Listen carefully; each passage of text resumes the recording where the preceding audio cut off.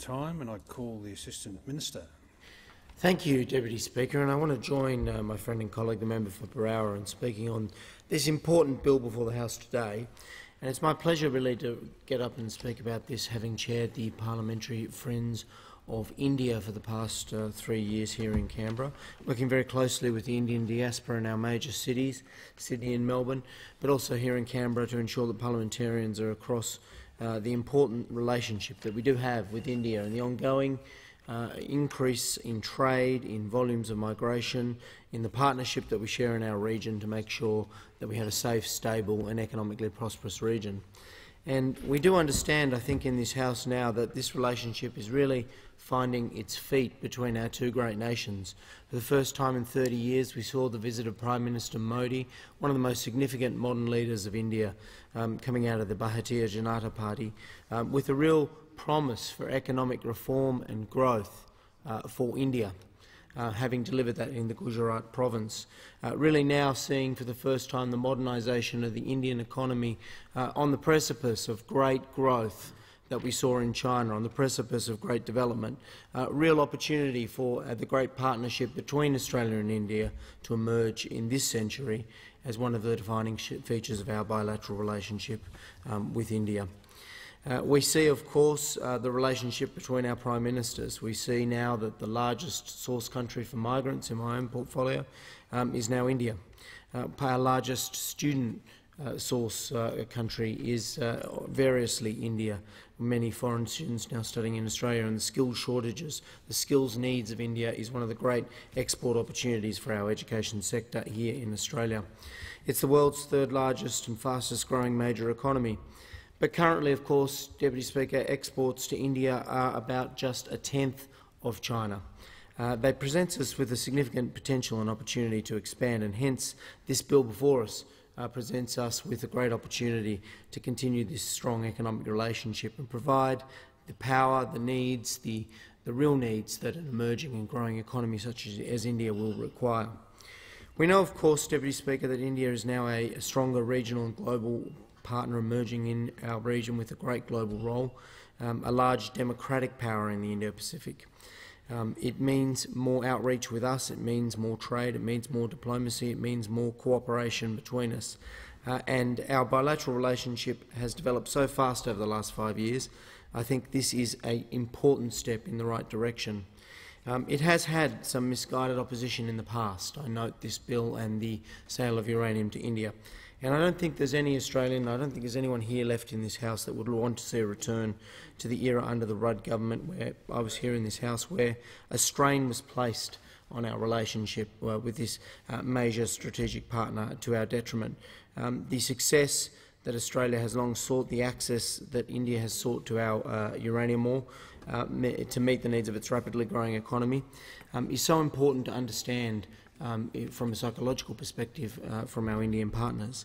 And I think for Australia at any point to have suggested that we would deny our uranium to India, that there was no way of working out how we could arrange the provision of uranium to a country like India, which we have so much in common with: democracy, use of the English language, shared British heritage, of colonialism, things that we relate to so well with India, that there is no way that we could form a bond of trust and an economic tie, a binding contractor relationship with, to ensure that we were satisfied that we'd meet our international obligations, that India would meet theirs, I think was naive, and it was naive of the Labor Party at the time to think so.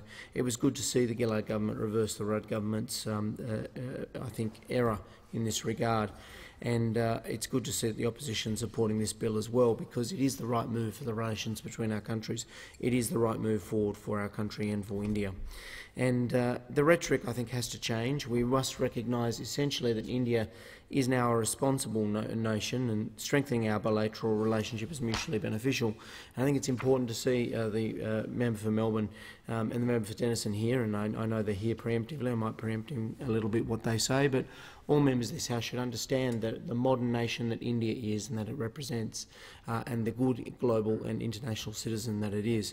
And it's this government's objective. We want to ensure that our exports are properly managed, that they are dealt with in full confidence of the standards that we require, and that's what this bill provides for.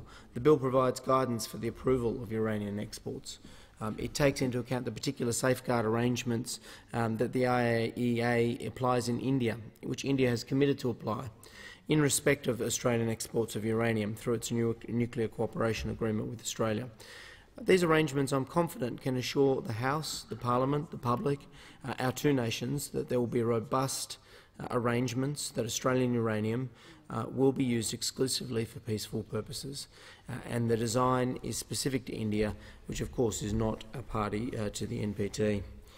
The purpose of this bill is to clarify that decisions approving civil nuclear transfers to India are taken not to be inconsistent with or have been made with due regard to Australia's obligations relating to nuclear safeguards under the Non-Proliferation Treaty and the South Pacific Nuclear Free Zone Treaty. If particular conditions are met, the conditions relate to the application of India's Nuclear Safeguards Agreement with the IAEA, including its additional protocol, as well as the agreement between the Government of Australia and the Government of India on cooperation in the peaceful uses of nuclear energy, the Australia-India Agreement. And given the expanse of nuclear energy around the globe and the use in many modern countries like France and now in India and China as well, of course we have to have these arrangements and these treaties and this confidence that uranium is being used for civilian and peaceful purposes like power generation. And we shouldn't allow blind ideology to get in the way of these important technological developments that allow not just for millions of people to escape poverty and to better themselves and improve their lives and have access to cheaper power and better constant sources of power for industry and for their own endeavour, but also significantly, and I know the member for Melbourne would agree, to reduce our reliance on fossil fuel-based power over time, to take advantage of the technological solutions that are available to human beings, to reduce our reliance on fossil fuels, to generate baseload energy in a reliable and cheap way for the vast expansions that economies like India will require. And if we do cut ourselves off from these technological solutions, I'd say to the member for Melbourne, if we do cut ourselves off from technology, we will not be able to solve the problems that face us. So it's good to see modern economies and modern nations like India, France, other parts of the world taking on board available technological solutions to power generation, dealing with the problems of climate change, dealing with the challenges faced by emerging economies, and doing so in a sensible way. And that's what this bill is assisting Australia also to do in the provision of uranium for civil purposes and nuclear power generation. And, Deputy Speaker, I think the public can retain its confidence in the provisions that are in this bill and the negotiations that this government has undertaken with the Government of India and the protocols that are in place and the requirements that Australia has put in place and the developments in the arrangements for nuclear cooperation.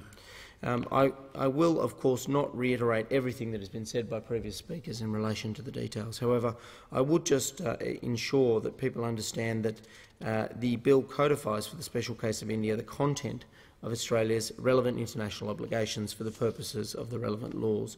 The bill will give the legal and commercial certainty to specific developments in this bilateral relationship, include a new bilateral maritime exercise, an agreed framework for security cooperation incorporating meetings on cyber policy, counter-terrorism and maritime cooperation, and continuation of the Foreign Ministers' Framework Dialogue. Continued growth, of course, in the people-to-people links, the collaborations in science, education and technology, and the conclusion of the Nuclear Cooperation Agreement. Engagement, as you might know, Deputy Speaker, in Australia from Indian ministers has improved, and we've seen the Prime Ministerial visit, but of course we've seen minister after minister, senior ministers, Finance Minister Jaitley and Coal and Energy Minister Goyal, finding a way, of course, to normalise the nuclear status of India has been a central part of this shift that we have seen in recent years. I believe that the bilateral relationship between India and Australia has been greatly strengthened by our support for its campaign for membership of the Nuclear Suppliers Group. And the support that Australia has provided in this regard has reinforced the impression of us as a reliable partner, as an honest broker and, of course, as a good regional ally, as India has attested to. In setting up the new safeguard arrangements, of course, with the International Atomic Energy Agency and concluding nuclear cooperation agreements with countries like the United States, Canada and Australia, India has been willing, I think for the first time, to bind itself to the international standard safeguard arrangements over its declared civil nuclear sector. And it's very important to remember that those arrangements now exist between the United States, Canada and, of course, now Australia. India, as I've said, Deputy Speaker, offers a significant new market for Australian uranium. Successive Australian governments now have worked with India to put in place the Nuclear Cooperation Agreement and the administrative arrangements to allow exports to proceed for civil power generation. It is important, Deputy Speaker, that we pass this bill. It's important that we speak with tolerance and respect about our Indian allies when we make our contributions in this House, recognising that they are a peaceful power, that they are using our uranium for peaceful purposes, that they are, of course, by generating power through nuclear power, given the rapid expansion that is expected in the Indian economy, making a great contribution in reducing greenhouse gas emissions as well, Deputy Speaker. So when we do seek to make our contributions here today, I hope all members of the chamber will be respectful of that relationship and of that certainty that is required between two great countries like India and Australia. Because it is important that Australians as well consider and continue to consider, and successive Australian governments continue to consider, that we must access technological solutions to the challenges that face our country as well. And it is good to see attitudes changing towards nuclear science, medicine, technology and hopefully power generation in the near future in Australia and in the development of our country as well. And when you look at the attitudes that have been here in the past, when you look at the fact that we will be exporting uranium to countries around the world, when you look at the major unions in this country relaxing and removing their opposition, historic opposition to important developments in uranium, you can see the grounds are shifting in support of what is and what can be a great technological solution to the power generation needs of our country as well. So it's my pleasure today to recommend this bill to the House. I think it is an extremely significant development between India and Australia. This will form the platform of great trade between our two countries for the expansion of the Indian economy that we all want to see in the world today. And it will mean, of course, peaceful collaboration, peaceful cooperation in our region with enhanced economic development and economic trade, and that's something we can all recommend.